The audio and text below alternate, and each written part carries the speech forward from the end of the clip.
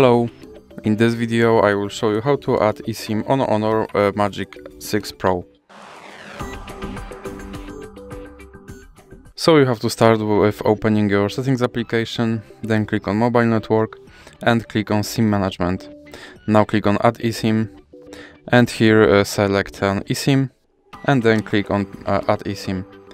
Now you can click on while using this app and here you have to scan QR code from your eSIM starter.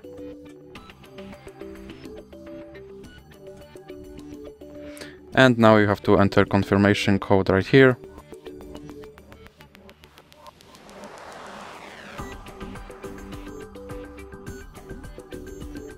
And now you have to wait for your eSIM to install.